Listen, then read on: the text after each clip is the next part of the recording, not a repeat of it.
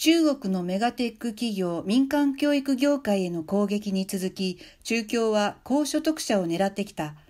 習近平は17日、中央財政経済委員会第10回会議に富を再分配し、高所得者に対する規範と調整を強化すべきだとの声明を出した。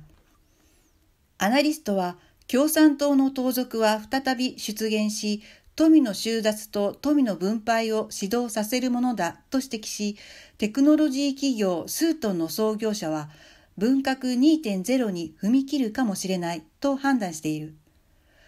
国営新華社通信が発表した演説要旨によると、習指導者は、社会の公平性を促進するには、政府は富を再分配するシステムを確立しなければならないと、中国共産党指導部に指示した。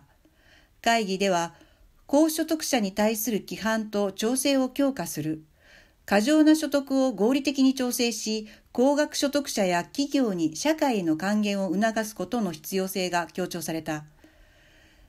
アメリカ CNN は新華社の記事では、習近平がこの目標を達成する方法についてあまり詳細を明かさなかったが、中共政府が高所得者への課税や所得と富の再分配を実施する他の方法を検討していることを示唆していると伝えた。CNN はまた、習は党政権維持の鍵として中国人民の共同富裕化を達成する必要さえある。共同富裕化とは全国民の富裕化であり、少数者の富裕ではないと主張したと報じた。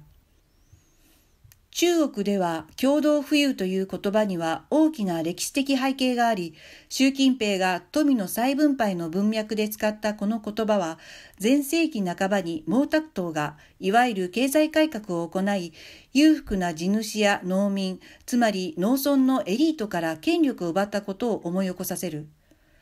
ここ数ヶ月、共同富裕化の実現が中共の政治的議論の基本テーマとなっている。アメリカ経済チャンネル CNBC によると、この言葉は少数者ではなく、すべての人の適度な豊かさを実現するという意味でしばしば理解されているが、曖昧さもあり、中共で頻繁に使われるスローガンになっている。共同の繁栄を実現するために、富を再分配するという習近平の考えについて CNBC は、中共によるテクノロジー企業に対する最新の規制弾圧の背後にはこの考えがあるとアナリストは考えていると報じた。メガテック企業のアリババに最高額の182億2800万元、約3094億8945万円の罰金が課された。中共による民間企業への攻撃は世界の投資家に不安を抱かせ、中国経済のイノベーションや成長の見通しへの懸念を煽っている。アメリカメディアはオーストラリアの政治評論家、孔保正氏の次のような記事を報道した。習近平政権は西側国家の制裁に直面するだろうとみなし、習は新たな富の収奪と富の分配を指導させ、民衆が引き続きその政権を支持するように働きかけている。中国はすでにこのような共同富裕化は社会の創造力を著しく損なうという歴史的教訓を持っており、もし中国が毛沢東時代の鎖国パターンに戻るなら、国家と人民に大きな難をもたらすだろう。その結果、中国経済に多大な損害を与え、社会の創造力を著しく阻害する。今後の経済はますます悪化するだけで、毛沢東がもたらした結果や、今後私たちが目にするものは何であるかだ。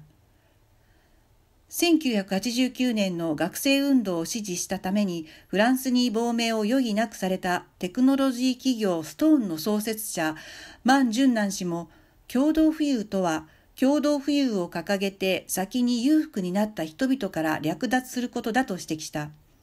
共産党の党首は革命という名のもとに人を殺し、人民という名のもとに強奪し、改革という名のもとに不正に入手したものを分け合い、安定という名のもとに口を閉ざすことである。共産党全体が盗賊のようになっている。万順南氏は習近平主席が今回の会議で鄧小平の見解を引用したが、中共政権の歴史を見れば、次の道は改革 2.0 ではなく文革 2.0 の盗賊サイクルになるしかないと判断している。